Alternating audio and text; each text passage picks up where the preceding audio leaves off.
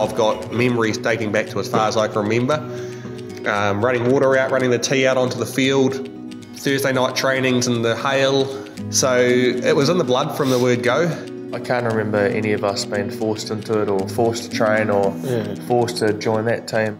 Mum and Dad were on the farm, would be making sure we're helping them, or if we weren't helping them, we'd be out there on the back lawn playing any sport. Yeah, they work pretty hard, and I guess they gave us opportunities to do what we do today. I guess when that's instilled in you and you've got leaders like that, it just becomes second nature.